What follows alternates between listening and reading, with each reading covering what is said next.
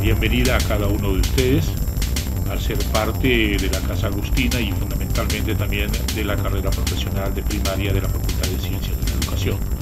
El día de hoy vamos a empezar a compartir actividades relacionadas a la práctica profesional Discontinua 1. Este semestre es un semestre sumamente singular por las características de la presencia del COVID-19 que a todos nosotros nos ha cobijado pues en distintas formas en esta cuarentena que estamos viviendo y también seguramente a lo largo de todo el semestre.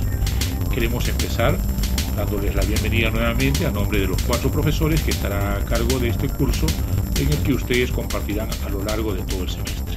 Entonces empezamos con la presentación del sílabus, que es la primera actividad en el que nos reúne el día de hoy.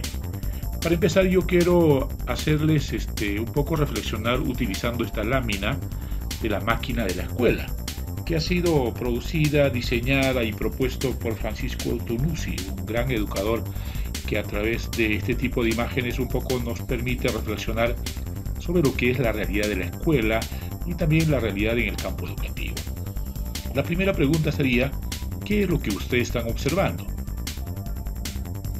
Sin duda, es una institución educativa donde ustedes ven ingresar por una de las puertas a un grupo de niños con distintas características, unos un poco más altos, otros más pequeños, algunas que también tienen una diferente forma probablemente de ser, ¿no? A partir de lo que podemos observar, y esencialmente también varones y mujeres como tal. Y al interior de la escuela vemos por las ventanas, en la parte alta y también entre algunas cosas que de pronto podemos observar, donde de alguna forma empieza a utilizarse algunos procesos educativos, o en este caso en la escuela los procesos industriales que pueda haber, ¿no? Pero se asemeja mucho, ¿no? De tal forma hay procesos de enseñanza-aprendizaje, la presencia de materiales didácticos. También por ahí vemos algunas personas como que de pronto están durmiendo. Bueno, todas las cosas que de pronto puede ocurrir en la escuela, como una posibilidad donde de alguna forma hacemos una tarea permanentemente los docentes. Nos muestra cómo en este caso entran un grupo de niños y luego posteriormente encontramos 2 salidas un poco diferentes. Una con unas características muy similares y la otra como que de pronto sale como parte de un residuo.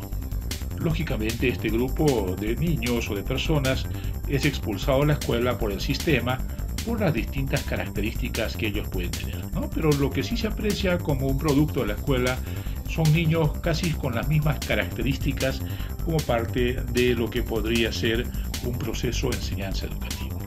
Una segunda pregunta que habría que hacernos es ¿qué papel juega el profesor dentro de esta escuela? ¿La escuela que de pronto nosotros queremos realmente se ve reflejada por esta?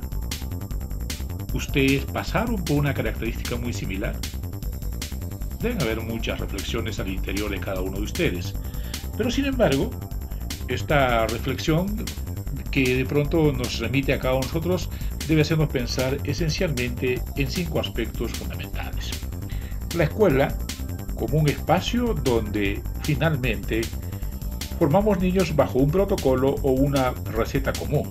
De tal forma, los niños tienen casi las mismas características, ¿no? Podríamos asemejar más o menos como a la formación de un robot. Lo segundo que podríamos también observar en esta escuela, que hay un aislamiento externo de todo lo que puede estar ocurriendo alrededor de la escuela y de la sociedad que uno en el cual es parte, ¿no? Los procesos ocurren fundamentalmente al interior de las 4 paredes de la escuela. Lo segundo es que los estudiantes se van seleccionando de acuerdo a un parámetro con el que queremos que salga a partir de la escuela. De tal forma, los que no cumplen ese parámetro, pues definitivamente son expulsados por la escuela o se quedan un buen tiempo para que todos salgan con esas mismas características. El aprendizaje de fuera como que de pronto está ausente. Se parece mucho a las casas y a los hogares que estos días hemos compartido en el marco del coronavirus. Otra cosa que también es interesante observar como un 5º aspecto es definitivamente que en esta escuela aparentemente, ¿no es cierto?, se privilegia el aprendizaje, ¿no? Donde el maestro permanentemente está dictando, y no necesariamente las actividades lúdicas y al mismo tiempo los saberes previos que el estudiante puede traer y mucho menos las diferencias individuales que debe inculcarse al interior de la escuela. Esta es la realidad de esta máquina de la escuela. Entonces, la primera reflexión que podríamos hacer es hasta aquí. ¿Tú quieres ser parte de la escuela o quieres cambiar esta forma de escuela? Si quieres ser parte, pues definitivamente tendríamos que adoptar exactamente las cosas que ocurren al interior de esta escuela. Y si queremos cambiar, tendríamos que asumir otra postura totalmente distinta y diferente. Y esto es un poco materia de la reflexión del curso y al mismo tiempo de esta presentación. Si optamos ser parte de la misma realidad, encontraremos probablemente un enfoque información docente que se llama la formación de la racionalidad técnica. Desde esta postura, la educación y la efectivamente está determinada y condicionada por algunos factores externos que van más allá del docente, y es más allá del docente, y en este caso incluso determinados por parte del Ministerio de Educación o el ente rector al cual responde la escuela. De tal forma, todo lo que se haga al interior de esa escuela está condicionada por leyes, por normas, por directivas que simplemente el maestro implementa. El maestro es parte de la construcción de esta noción de la racionalidad técnica. De tal forma, el maestro simplemente tiene algunas actividades como el de implementar el currículum, segundo, como el que de alguna forma mecánicamente va haciendo aquellas cosas que le dicen que debe hacerse. Entonces, en esta idea de la racionalidad técnica, el maestro es reducido a implementar una propuesta, un enfoque y una posibilidad de lo que está determinado en el sistema. La otra posibilidad, sin duda, es la otra idea alternativa de poder cambiar esta institución, y eso es asumir una opción de la formación crítica reflexiva. Desde esta postura, el maestro, en este caso ustedes, los estudiantes, deben tener la capacidad de poder cambiar esta realidad.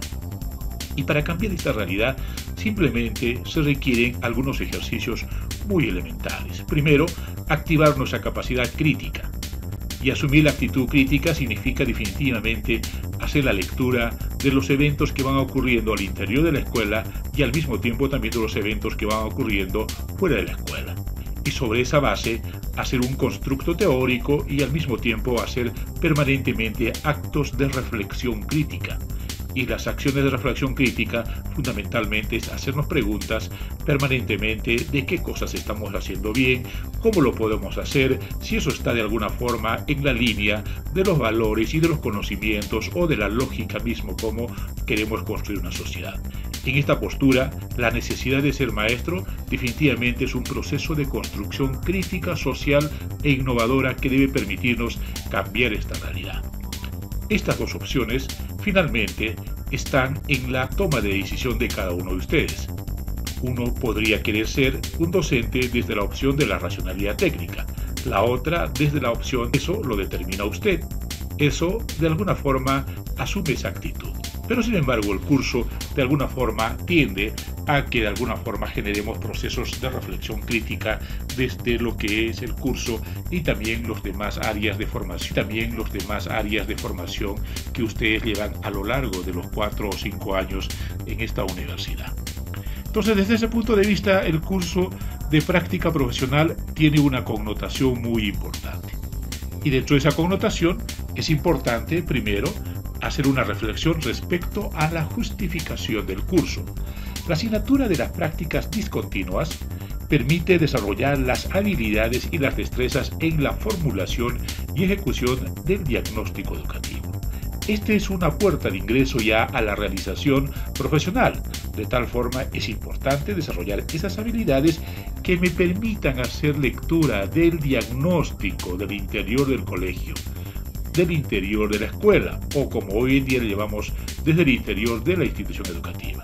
Y sobre eso generaremos probablemente una lectura con mejores posibilidades de las necesidades y las demandas, identificando los problemas y proponiendo alternativas de solución para retroalimentar el sistema. Para ello, deberemos utilizar técnicas e instrumentos de recojo de datos, que es una primera etapa mediante el cual yo tomo postura y al mismo tiempo recojo la realidad que me demanda y al mismo tiempo lo que ocurre al interior de la institución educativa. Y sobre esta base plantearíamos seguramente más adelante propuestas desde lo que podría ser una actividad de aprendizaje hasta las propuestas de proyectos educativos que podrían ser altamente cambiantes y al mismo tiempo innovadores para esa realidad que tenemos. Finalmente, también el curso plantea la necesidad de desarrollar algunas habilidades expositivas relacionadas a nuestra especialidad de educación primaria. En esa perspectiva de la justificación del curso, tenemos competencias planteadas que ustedes deben demostrar a lo largo del semestre. El logro de una competencia, como ustedes saben, en este marco hoy en día es irreversible, es decir, no solo se muestra por una oportunidad, sino que permanentemente ustedes tienen que ir construyendo y consolidando cada una de ellas. En tal medida, tenemos 6 competencias que ustedes deben ir autorregulando y al mismo tiempo ir visualizando dentro de su proceso formativo. Y nosotros los docentes fundamentalmente lo que haremos es evidenciar esas competencias.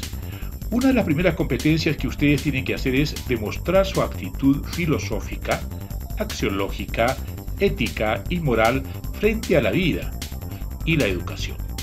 Aquí definitivamente ustedes tienen que tener esa capacidad reflexiva de alguna forma que requiere todo cambio y todo proceso educativo.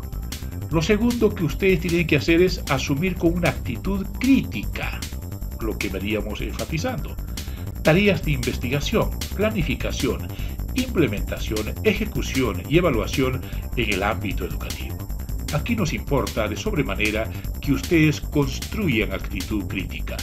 Una nación y una sociedad, cuando de pronto no construye una actitud crítica, simplemente se convierte en una opción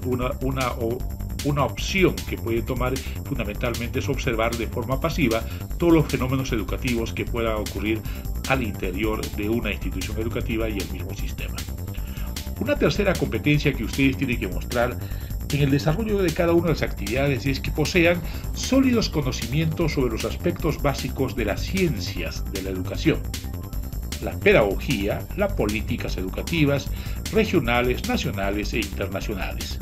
Siempre recuerden, los que estamos metidos en educación sabemos un poco casi de todas las demás ciencias, porque por eso que de alguna forma articulamos interdisciplinariamente esta necesidad de entender lo que ocurre en la escuela, por eso que le llamamos como ciencias de la educación. Otro cuarto aspecto de la competencia está referido al manejo de aspectos tecnológicos y didáctica, acorde con las características y las demandas sociales fundamentados en enfoques teóricos y didácticos, la interculturalidad y la inclusión. De igual forma, también tenemos que permitirnos cada uno de nosotros fortalecer la capacidad de la aplicación con pertinencia de las tecnologías de la información, comunicación en el quehacer educativo, generando materiales digitales de innovación educativa.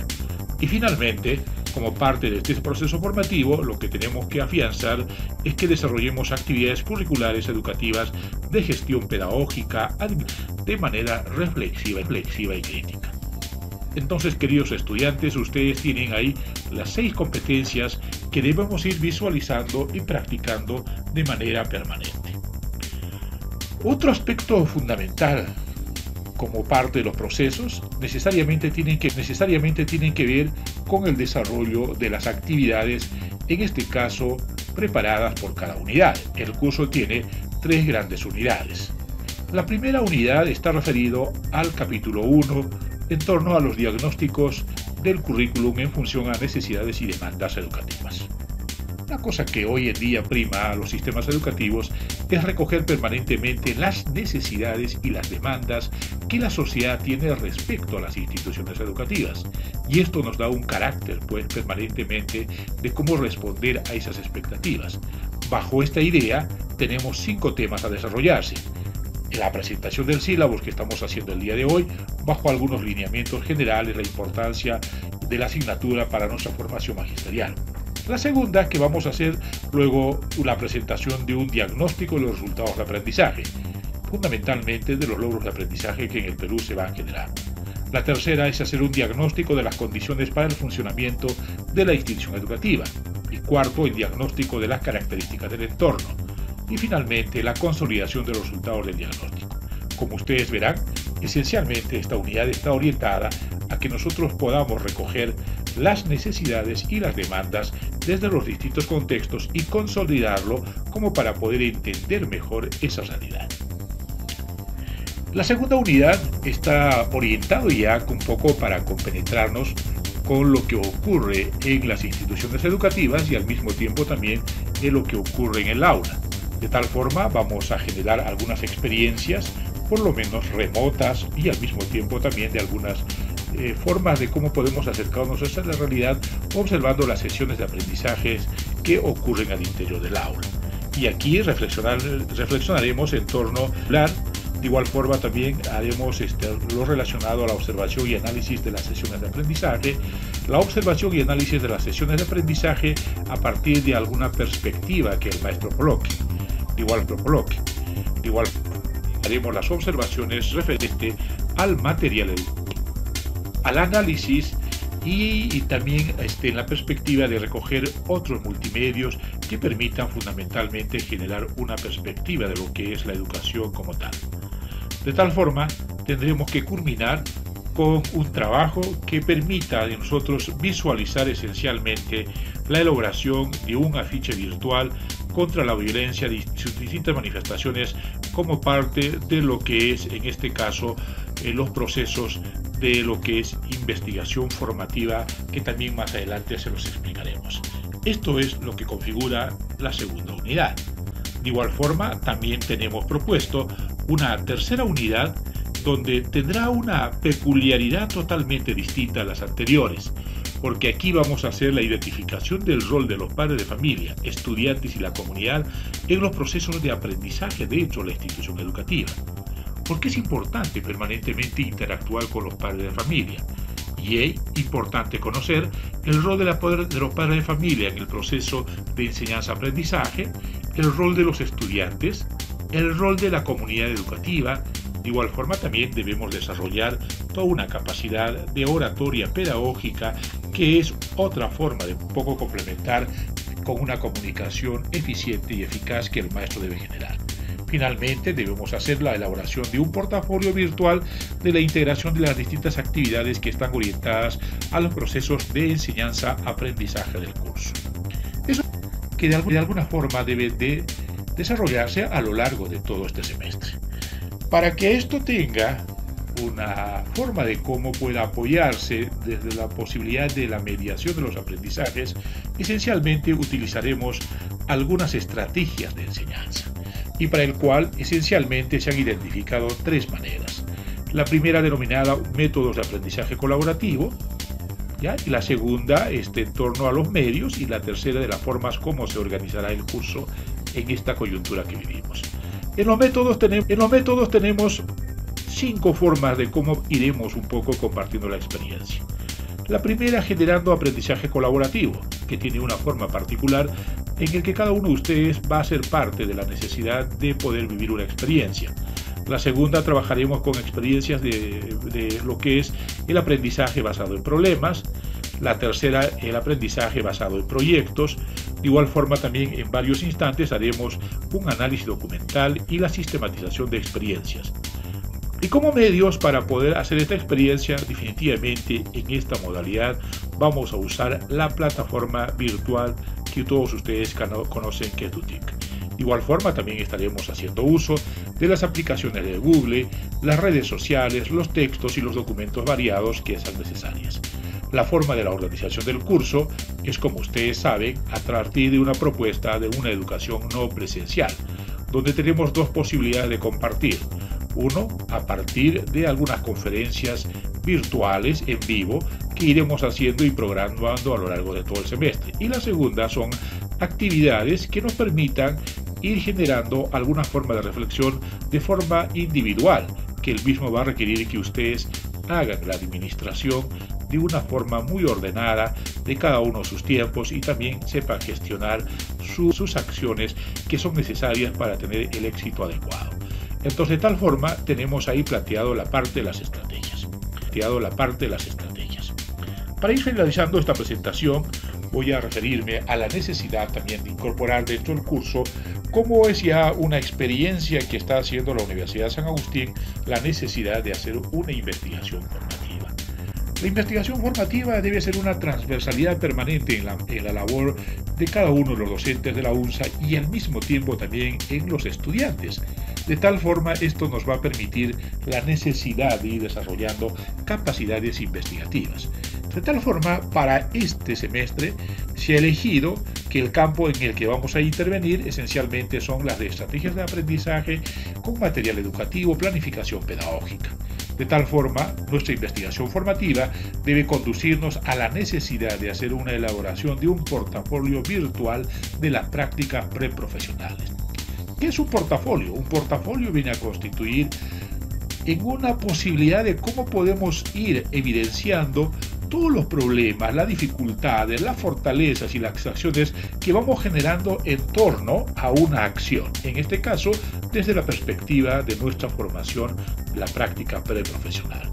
De igual forma también debemos de cumplir con la responsabilidad social que en un proceso de formación, en este caso universitaria, para el cual tenemos bajo el eje de la responsabilidad la extensión y la categoría de la promoción educativa, y esencialmente la responsabilidad social estará planteado en la necesidad de la elaboración y la difusión de la ficha virtual contra la violencia y sus distintas formas de manifestación que pueda presentarse en este marco del coronavirus.